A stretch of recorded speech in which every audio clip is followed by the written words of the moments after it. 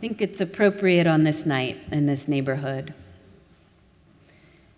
to borrow some words from one of the great men to grace our city and the University of Washington. Theodore Rutke lived and worked here, wore his big fur coats here, drove his big old Buicks here, and wrote some of the finest poems in the English language down the street at the Blue Moon Tavern.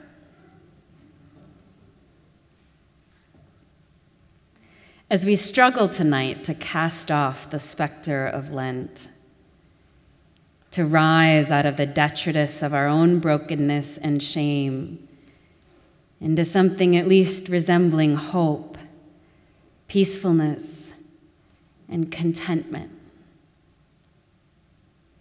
Let's let Teddy talk to us about new life.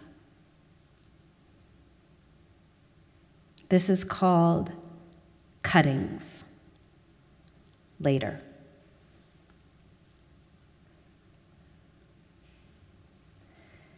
This urge, wrestle, resurrection of dry sticks. Cut stems, struggling to put down feet. What saint strained so much, rose on such lopped limbs to a new life? I can hear underground that sucking and sobbing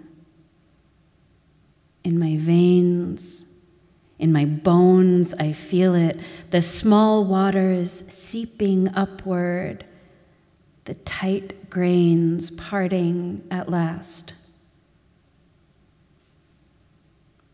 When sprouts break out, slippery as fish,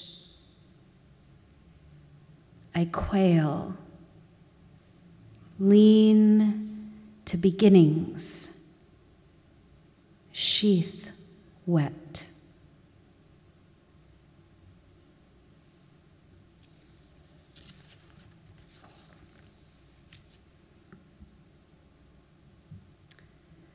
The most effective and beloved of Rutke's poems are based around childhood memories he had of his father's greenhouse. He spoke of it this way: "The greenhouse is my symbol for the whole of life, a womb, a heaven on earth. I quail, lean to beginnings, sheath wet."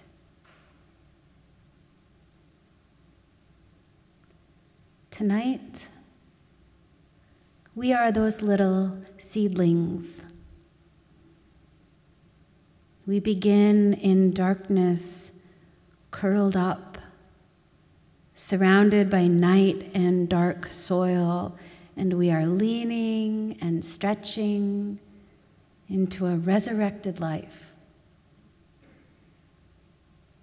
We are surrounded by these tight little grains of earth, which are all the things that have gone into making us, us.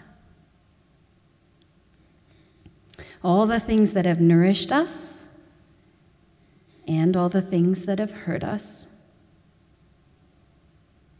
All the stories, all the songs.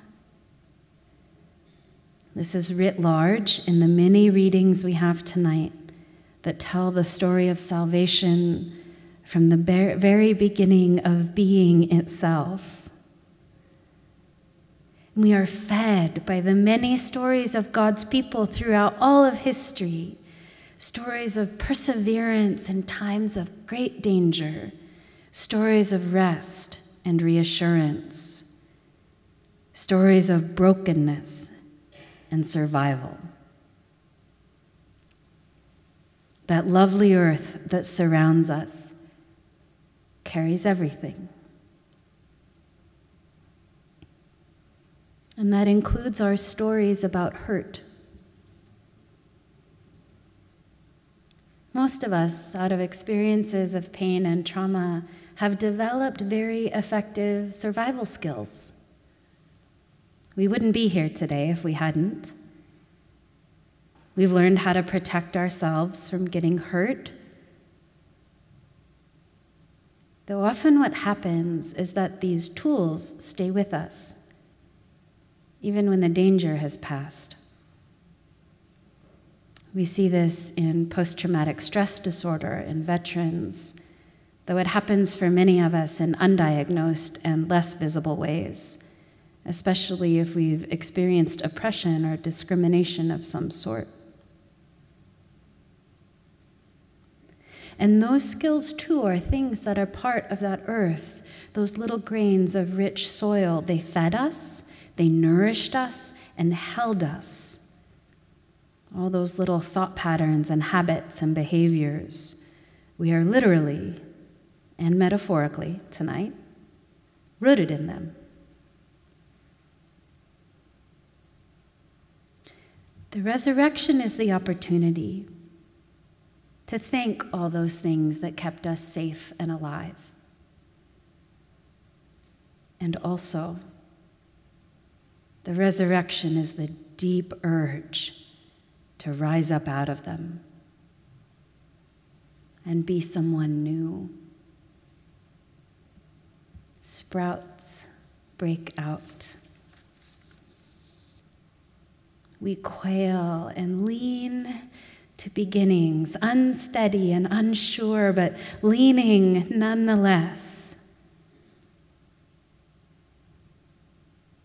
It is never too late to be resurrected. It is never too late to become the rabble-rousing, civilly disobedient Jesus follower that you always wanted to be. It is never too late to become someone who is less critical of people. It is never too late to become someone who lifts weights. It's never too late. That is what this night teaches us. Tonight, as we listen to the story of saints and struggle, we lean toward new beginnings,